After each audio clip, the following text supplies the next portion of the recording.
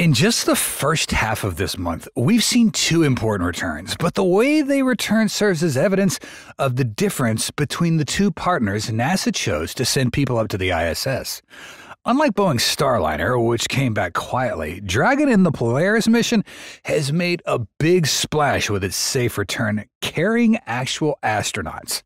Has NASA realized that they need to eliminate Starliner? All is going to get revealed in today's episode of Alpha Tech. And before we get into the meat of today's episode, we want to let you know, first, thank you so much for supporting our channel throughout these years. We are very close to the 100,000 subscriber marker.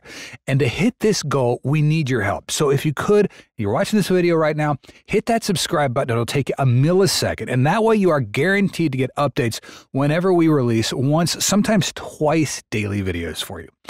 All right, let's go ahead and continue. What do you think self-respect means for a crewed spacecraft?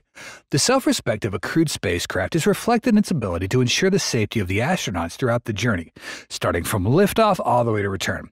This is not only its basic responsibility, but also its very purpose, reflecting reliability and perfection in the technical design. A spacecraft only truly fulfills its mission and maintains its dignity when it can safely bring the crew back on the same vessel that they used to get to space, affirming that success is not just measured by attaining objectives in space, but also its ability to protect the lives of the astronauts on it. However, not every spacecraft out there can accomplish this. SpaceX, young and fresh, and Boeing, experienced and seasoned, are two unequally matched rivals.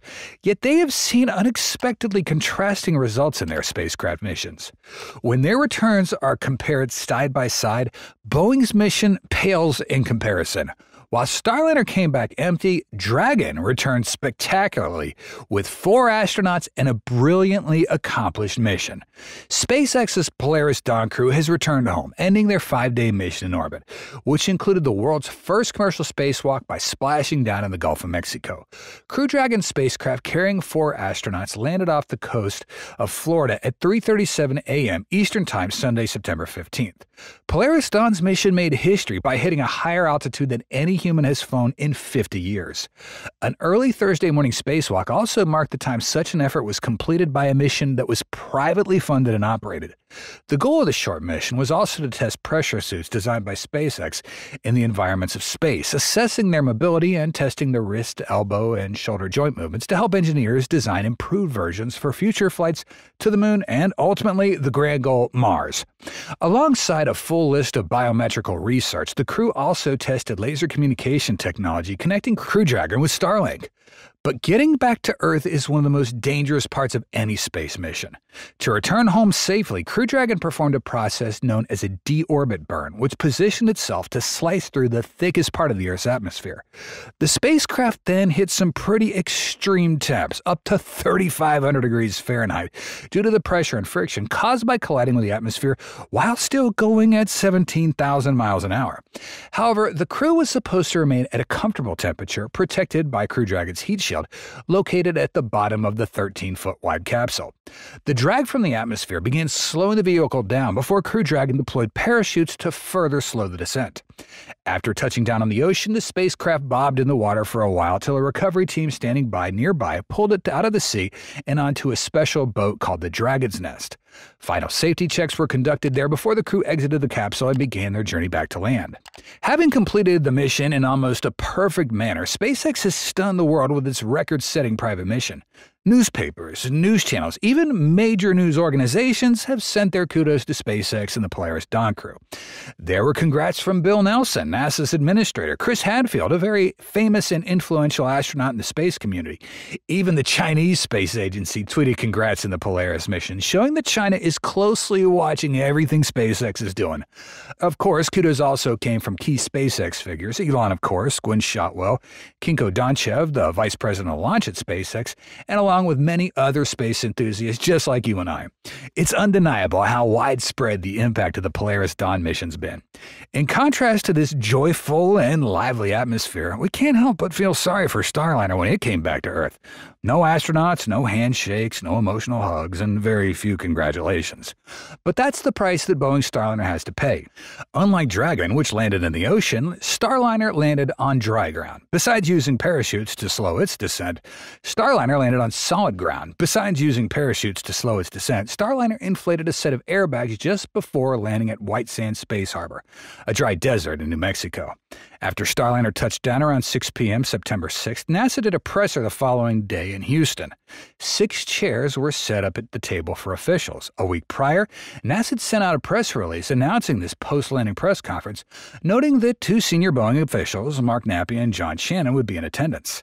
However, about 10 minutes prior to the press conference starting, 2 of the chairs got removed. This meant that Shannon and Nappy did not show up for the presser. It was unclear at first why Boeing officials declined to participate. Shannon's particularly well regarded at the space agency, and longtime press members appreciate his candor. He was the last program manager for the space shuttle at NASA before taking the job of running crewed space programs over at Boeing, and he's not one to shy away from facing a critical media. Thus, we can see how even Boeing's own officials distanced themselves from Starliner's return. Starliner failed to achieve the most basic thing required to maintain the dignity of a crewed spaceflight in its first public launch. For Boeing, this is humiliation. The company, which once saw itself as professional and a reliable alternative to a fast-moving and daring SpaceX, now seems incapable of building a safe spacecraft. By now, NASA has to know which company to go with, but the truth is, giving up on Starliner is kind of impossible for NASA. They insist on keeping the commercial crew program, which is a bold gamble that subjected NASA to a lot of criticism. Can private companies really step up and provide a service that was previously only achievable by nations? NASA's 2 choices, Boeing and SpaceX, both missed the 2017 target for their first crewed flights. For a couple years, Congress was pretty slow to fund the program, and in the late 2010s, both companies faced technical challenges. SpaceX overcame serious issues with parachutes with a spacecraft explosion in 2019 to succeed in reaching orbit in the summer of 2020 with a Demo 2 mission, which sent NASA astronauts Doug Hurley and Bob Behnken to and from the space station. Since then, SpaceX has completed 7 operational missions to the station, sending astronauts from US, Europe, Japan, Russia, and the Middle East, and elsewhere into orbit. A crew from the 8th mission is currently on the station, and the 9th Crew Dragon mission scheduled to launch later this month to bring Wilmore and Williams back to Earth. Crew Dragon has been nothing short of a resounding success for SpaceX, establishing a vital lifeline at a time amid deteriorating US-Russian relations. NASA's reliance on Soyuz is unlikely to be sustainable. Starliner's faced a more difficult road. In 2019, saw Starliner's inaugural uncrewed test flight, which was prematurely terminated due to critical software malfunctions. The gravity of these issues prompted NASA to categorize the mission as a high-visibility close call, mandating a second uncrewed test flight to address these concerns. While the follow-up mission in 2022 showed notable improvements, it wasn't without its own set of complications. Ongoing worries about flammable tape and parachute systems led to further delays, pushing back the first crewed flight to June of the following year. The most recent chapter in Starliner's saga unfolded this summer with its 3rd flight. The mission brought the spacecraft's reliability into question once again as malfunctioning thrusters repeatedly forced the crew to abort their mission and come back to Earth.